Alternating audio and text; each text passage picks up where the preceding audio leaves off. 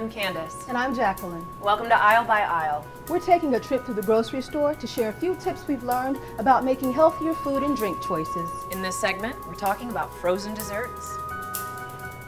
I really think it's impossible to avoid giving yourself a treat once in a while, but the frozen dessert section of a store can be a minefield. Too true.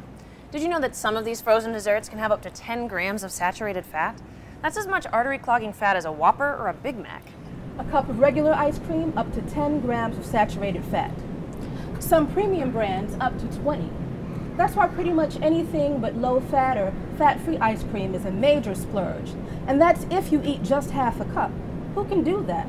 Which means you can at least double the numbers you see on the package. Now, that doesn't mean go crazy with fat-free desserts. They have calories too, mostly from sugar. But all is not lost. There are some treats that are better than others that you can have on occasion, especially the ones that are individually packaged and therefore portion controlled. Check out the nutrition facts label and look for desserts that have 150 calories or fewer or 2 grams of saturated fat or less.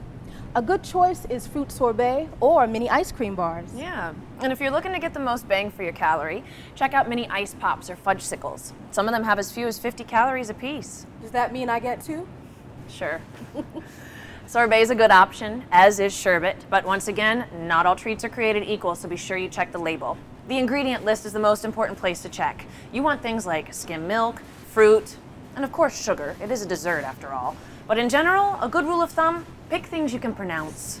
In the end, it's best to avoid desserts like this on a regular basis and make it a special treat. We hope this trip through the grocery store was informative for you. It was for us.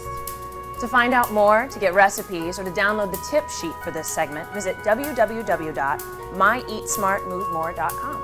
I'm Jacqueline. And I'm Candace. Thank you for joining us for Aisle by Aisle.